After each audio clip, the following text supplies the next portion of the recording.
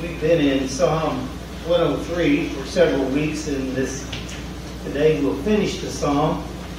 It's just such a wonderful expression of who God is, and we'll learn a little bit more about what God has said about himself this morning. You know, it's very difficult for us to grasp the infinite. This morning I want to explore that part of God's nature that talks about how he is eternal, from everlasting to everlasting. I found this story. It's perhaps a legend about St. Augustine, which illustrates our limitations. It was around the year 415, and St. Augustine was walking along the beach on a sunny, bright day, but he was frustrated.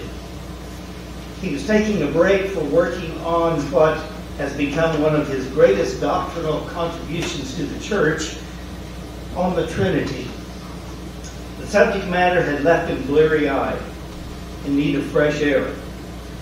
It's at this moment, as the frothy tide rushed out, that a little boy caught St. Augustine's eye. The freckle-faced child had a determined, furrowed brow. He was clearly up to something, running back and forth between the sea and a tiny hole in the sand. "My son," St. Augustine called over the crashing waves, "what are you doing there?" The little boy held up a pink shell he was using to move water. "I'm trying to fit that great big ocean into this little tiny hole." St. Augustine smiled, charmed by the child's innocence, his bright eyes, the way sunlight shone in his curly hair. He then followed the boy to kneel beside the tiny hole, watching him spill out a few meager drops. "My child," the Bishop of Hippo broke the news gently, turning the boy's skinny shoulders to face the sea. He then spread his whole arms wide. "You could never fit this great, magnificent ocean into that tiny hole." The child didn't flinch, but responded quickly, "And you could never possibly understand the Holy Trinity." You know, there are many things about God which are beyond our ability to understand. Our minds are like that hole in the sand. And to understand the infinite is like trying to place the ocean in that little hole in the sand. Job was asked the question, can you discover the depths of God? Can you discover the limits of the Almighty? David Jeremiah, in discussing the eternity of God, has said this: "A God that is small enough to be understood isn't big enough to be worshipped." God, by definition, must be infinitely great. If you have a God we can grasp, he ceases to be God. By definition, God must be incomprehensible. If we could unravel the mysteries of his person, we would elevate ourselves to his level, which we cannot. Psalm 103 makes a reference to our God, who is from everlasting to everlasting. And this comparison, or this concept, occurs in a comparison between the temporary nature of man and the eternal nature of God. So turn to Psalm 103. We'll begin at verse 15. "As for man, his days are like grass. As a flower of the field, so he flourishes. When the wind has passed over it, it is no more, and its place acknowledges it no longer." The idea that our earthly life is short and fragile is often repeated in Scripture. Isaiah 40, verse 6 through 8 says, "All flesh is grass. Its loveliness is like the flower of the field. The grass withers, the flower fadeth. When the breath of the Lord blows upon it, surely the people are grass. The grass withers, the flower fades, but the word of God stands forever. Isaiah is echoing the thought here of the King David in this psalm.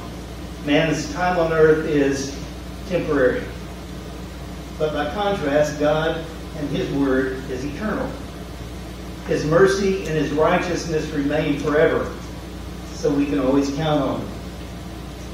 God blesses us with Christian leaders, with mentors, with preachers, with teachers, with parents, but they pass away.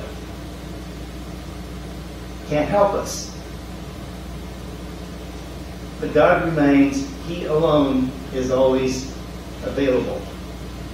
You know, the cycle of grass greening up and in the spring and then fading in the hot summer winds is a common sight here in central Kansas. Likewise, we observe flowers blooming, and for a while then they fade. I've noticed that some of my flowers and things in my garden are starting to look kind of sad. I can fertilize them, I can water them, I can deadhead the flowers, but I'm kind of delaying the inevitable. Because flowers fade, grass dries up. We're like dust, as the psalmist has said in these verses before this. Our days are like the withering grass. And this passage in verses 15 and 16 is often used in funerals. How that life is short. But there's very little comfort in the confirmation that life is short and fading unless we continue on with verse 17. Look at verse 17. It says, "But the loving kindness of the Lord is from everlasting to everlasting on those who fear Him." So if God's loving kindness is eternal, His covenantal love is eternal, it has to have an object. And that object is those who trust in Him. There's very little in the Old Testament. We don't know exactly what Old Testament saints knew about life after death. But there's many indications that they didn't have a lot of information. But they could look at this verse that says God's love is from everlasting to everlasting. It lasts forever. But God's covenant love, a covenant has to have an object. A covenant is made with somebody. God makes a covenant with His people. So when He says from everlasting to everlasting, that gives us the assurance of everlasting life. Those who fear God, those who reverently follow Him, will continue to receive His loving kindness forever. Our time on earth is short, but eternity is forever. And what a wonderful contrast to the stark reminder of how short life is. A child looks forward to adulthood, and finally it gets there. But soon we find ourselves gray, lagging strength, saying, "How did the time pass so quickly?" Such thoughts can be very depressing unless we have God's perspective on time and eternity. So we've been promised eternal life, that everyone who trusts in the Lord will live forever. Jesus said to Nicodemus, "God so loved the world that He gave His only begotten Son, that whoever believes in Him should not perish but have eternal life." In addition to John 3:16, we've been given many, many other assurances of eternal life. Romans 6:23 says the wages of sin is death, but the gift of God is eternal life through Jesus Christ, our Lord. 1 John 2:25 says, "And this is the promise that God has given us, eternal life." John 14:16, Jesus said to his disciples in the upper room the night before he was crucified, he said, "And I will ask the Father, he'll give you another counselor to be with you forever." That is the hope of the Christian, life eternal. And we're to live with the certainty of eternity comforting us as we deal with all the challenges of life, our temporary fading time here on earth. We're to have a pilgrim mentality. Death is simply the door to eternal blessing. Life is short, eternity is forever. One very valuable application to the timelessness of God, that he's eternal, is we've got to learn to trust the speed of God. To trust the speed of God, as one author has put it. 2 Peter 3:9, "The Lord is not slow to fulfill his promise, as some count slowness." You see, God's time scale is very much different than ours. God time is not the same as human time. God is not restrained by time as we are. God exists in the eternal present. The past, the present, the future, that's all the same to God. Now that's hard to wrap your mind around. It's as hard to even conceive of what eternity is, that God has existed forever and will exist forever. But God time is not like human time. God's purposes,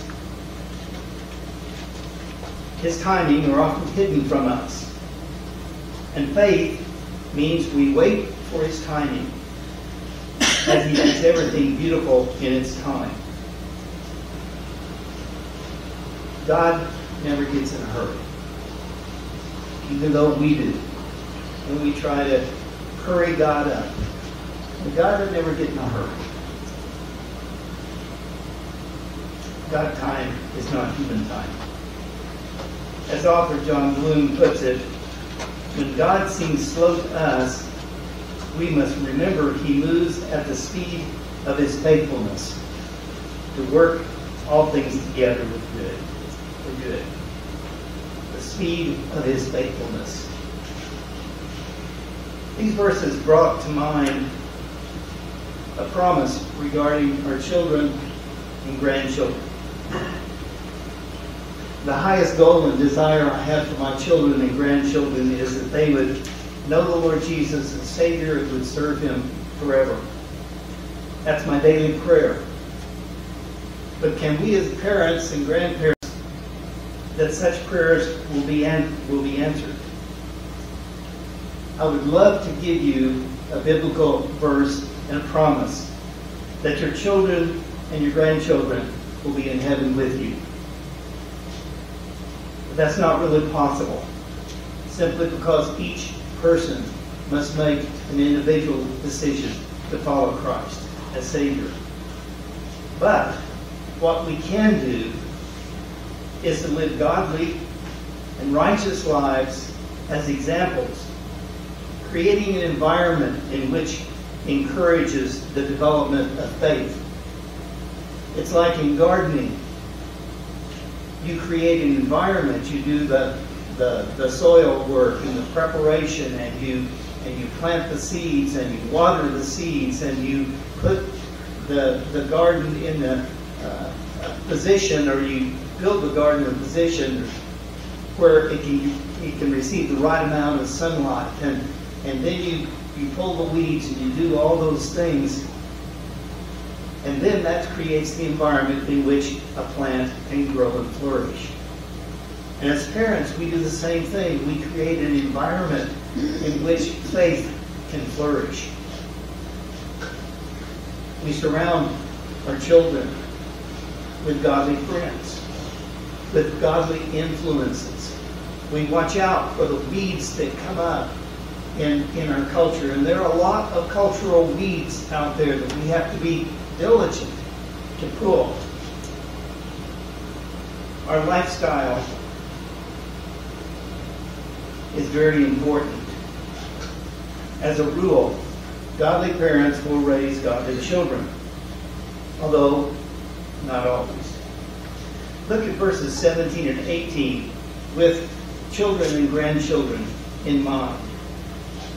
But the loving kindness of the Lord is from everlasting to everlasting on those who fear him, and his righteousness to children's children, to those who keep his covenant and remember his precepts to do them. What are these verses promising? I think it says that if we live fearing God, fear being rightly understood as awesome respect and submission and obedience, if we live obedient to his word, serving faithfully, that will lead to the blessings of righteousness to our children and our children's children, our grandchildren. Our lifestyle of righteous living will have an effect, a strong effect, not only on our generation, but on the next generation, and even the next generations. They'll be more likely to follow in our footsteps of faith. And if I could offer an observation from many years of ministry, boys follow their dads, and girls follow their moms in respect to spirituality. If a dad has little interest in spiritual things, his sons will probably not have any more interest than he did. Girls will follow their moms. But if we can look around, just think of families that you know where the dad is not interested in spiritual things. Think of the sons. And you'll realize the truth of what I'm saying. But if both parents are Christ followers, their children will usually be Christ followers too. If we as parents love and serve Christ in the church, our children will usually follow our example. Now this is generally true and exceptions exist. There are prodigals. But to live godly is what God requires of parents. And part of godly living is to teach, both formally and informally. Listen to what Deuteronomy 6:4-7 says. Hear, O Israel, the Lord is our God, the Lord is one. You shall love the Lord your God with all your heart, with all your soul, with all your might. And these words which I'm commanding you today shall be on your heart, and you shall teach them diligently to your sons. You shall talk to them when you sit in your house, when you walk by the way, when you lie down, and when you rise up. You shall bind them as a sign on your hand. They shall be as frontals on your forehead. You shall write them on the doorpost of your house and on your gates. The Jews took those things literally. They would have little phylacteries, they called them. They put on the forehead and on their arms. But what God is saying is that it should be visible in our lives. Our lifestyle should be godly lifestyles. And the people would be able to observe that, just as they would if you had something fastened to your arm or to your forehead. Diligently teach and live. And if we do so, greater are the chances that our children will follow the Lord, and they'll pass it on to your grandchildren, our children's children. Each person, again, must individually choose, but we can create an environment in which faith can flourish. The absolute best and most thing we can do for our children is to live godly lives. That's the very best thing you can do for your children, your grandchildren.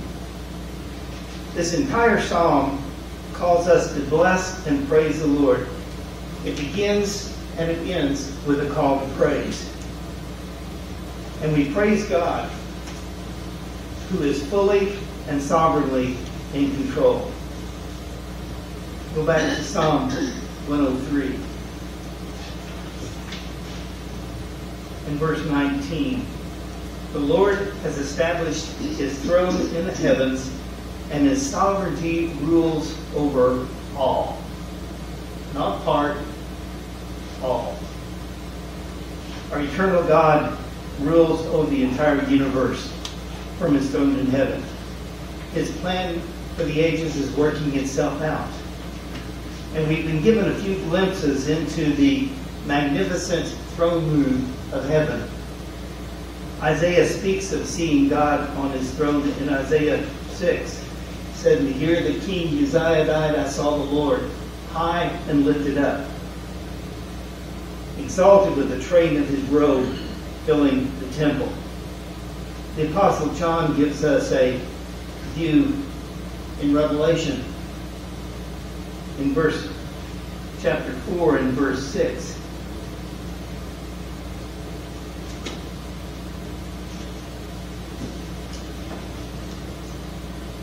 Verses 1 through 6. And this is John being given a glimpse into heaven. Just try to imagine what this was. And after these things I looked, and behold, a door standing open in heaven. And the first voice which I had heard, like the sound of a trumpet speaking with me, said, "Come up here, and I'll show you what must take place after these things." Immediately I was in the Spirit, and behold, a throne was standing in heaven, and one was sitting on the throne. And who was sitting was like a jasper stone and a sardius in appearance. And there was a rainbow around the throne, and like an emerald in appearance. And around the throne were 24 thrones, and upon the thrones I saw 24 elders sitting, clothed in white garments and golden crowns on their heads. And out from the throne come flashes of lightning and sounds and peals of thunder. And there were 7 lamps burning before the throne, which are the 7 spirits of God. And before the throne there was something like a sea of glass, like crystal. And in the center and around the throne, 4 living creatures, full of eyes, front and behind. And these 4 living creatures were crying out constantly, "Holy, holy, holy is the Lord God the Almighty, who was, who is, and who is to come." The eternality of God being praised there. A wonderful peek into the throne room of heaven. And that's what people see if they die in Christ. And that's why, as Christians, we don't fear death. In fact, it's something to look forward to. It's just a door into eternity. These things should move us to humbly bow in reverence, awe, and submission to God. Because God rules in the affairs of men and nations, and what God does is always right and good, although we might not understand what He is doing. Psalm 115:3 says this, "Our God is in the heaven.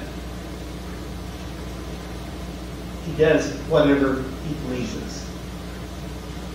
Our God is in the heavens. He does whatever He pleases. God is sovereign. God is in control. We don't always understand. We don't always see His hand. But when we don't see His hand, we trust His heart. Daniel 4:35 records the words of a humble king of Babylon, King Nebuchadnezzar. And he said this, "His dominion is an everlasting dominion. His kingdom endures from generation to generations, and all the inhabitants of the earth are accounted as nothing." That's something from the greatest king on earth at that time. "But He does according to His will in the host of heaven and among the inhabitants of earth. And no one can ward off His hand or say to Him, 'What have you done?'" No one has the authority over God. So what's the extent of God's reign? It extends from the highest angels. We kind of understand this. He talks about the highest angels, and then in angels he says in verse 20, "Bless the Lord, you His angels, mighty in strength who perform His word, obeying the voice of His word. Bless the Lord, all you His hosts who serve Him, doing His will." And many have said that he's talking in first in verse 20 about the archangels. 2 of them we know the names, Michael and Gabriel. But then the lesser ranks of angels are also called to praise the Lord in verse 21. And then all creation. Bless the Lord, all you works of His, in all the places of His dominion. And he ends with, bless the Lord, oh my soul. This psalm begins and ends with a call to bless and to praise the Lord. Almighty God has given us the ability to live good, productive, and pleasant lives on earth by His definition. He's revealed Himself to us and gifted us with salvation. And even though our lives pass so quickly, because of God's loving kindness, we have the opportunity to live in heaven forever, if we accept His gift of salvation. What wonderful reasons God has given us to praise and bless the Lord, and to live godly lives in gratitude, and lives of praise.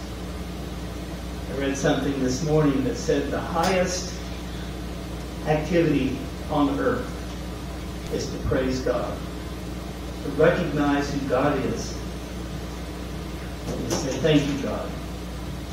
You are magnificent. Shall we pray together? Father, you are Almighty God. You are high and lifted up. You are above our understanding. But Father, you have stooped down to offer salvation, and you have revealed yourself to us. You've not kept us in the dark. Father, you've given us your word. You've given us your spirit within us. Thank you, Father. Thank you that we have the opportunity to praise you, to be able to walk with you, to receive your guidance and your spirit that dwells with us. And as Jesus said, I will be with you forever, even to the end of the age. Father, we thank you for that. We praise you. You are worthy of all of our praise, all of our honor, all of our gratitude. And we thank you. Father, thank you for this song. Bless the Lord, O my soul, and all that is within me. And Father, may we not forget all of your great gifts you've given us. And we thank you in Jesus' name, the greatest gift of all, our salvation. Amen.